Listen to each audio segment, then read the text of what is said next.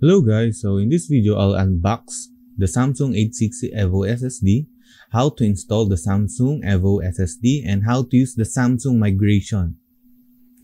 So first, here is the box of the Samsung 860 EVO.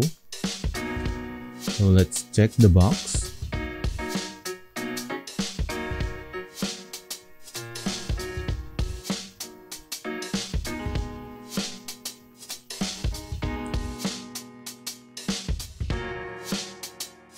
So what's inside this box? So let's check it out.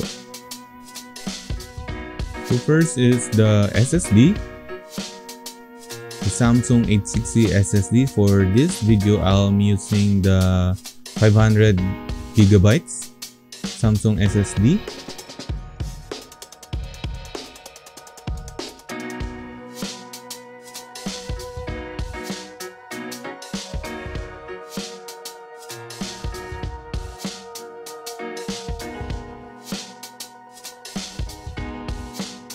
Then we need the SATA cable to connect it to our computer, to our laptop.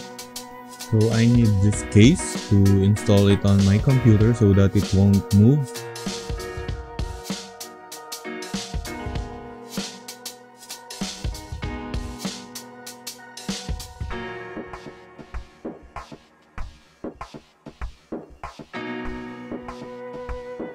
So how to install this SSD to your computer? So you need your SATA cord. This one will go to your power supply, to your CPU power supply. Then that's it. Then this SATA cord will go to your SATA port. So this is the cord that we need from your CPU power supply. Then let's insert this or install this to your SSD. And the other end of your SATA cable will be inserted to your SATA port in your CPU. So it will look like this after inserting the cords, your SATA cable and your power supply cable.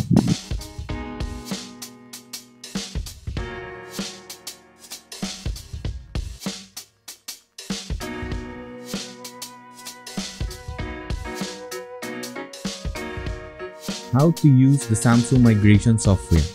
So first, go to Google, type Samsung data migration, then click the Samsung website, then go to the data migration, then click the plus button to expand, then download the latest version of the Samsung data migration software. After downloading, let's install it. Run as administration.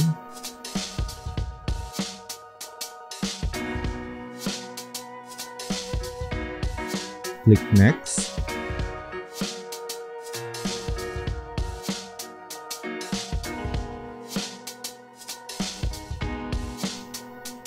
Next, install.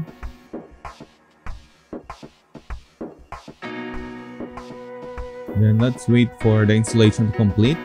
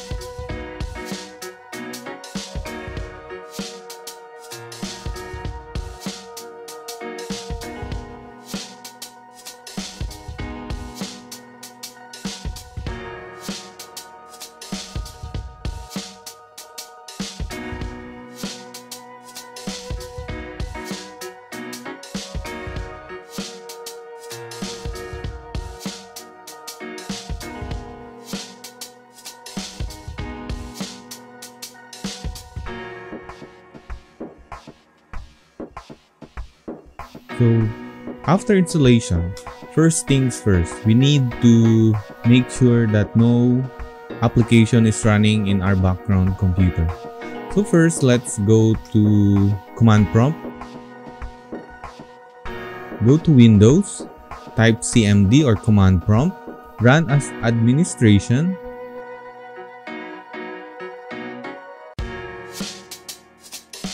Then type check this or CHKDSK and press enter. It will take around 30 seconds to read your computer or check if there are some errors in your computer.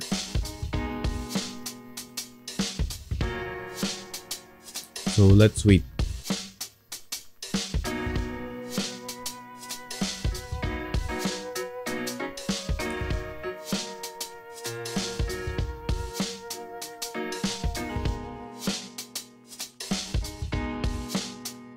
Then after checking, you can see that file system and that there are no found errors or problems. So if there are errors found, just type check this /F to fix the problem. Or if there are no errors, just press exit or close the command prompt.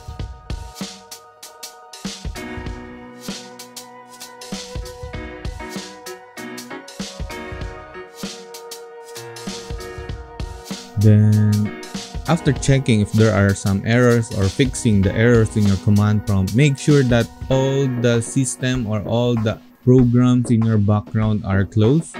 So how to do that? So on your lower right, so make sure that all the programs running on your background computer or on your laptop, make sure that it all are closed, because if there are running programs, it won't clone the program. Cloning will not completed. So this is the most important part of installation or cloning. So all the programs should be closed and don't interrupt the cloning process.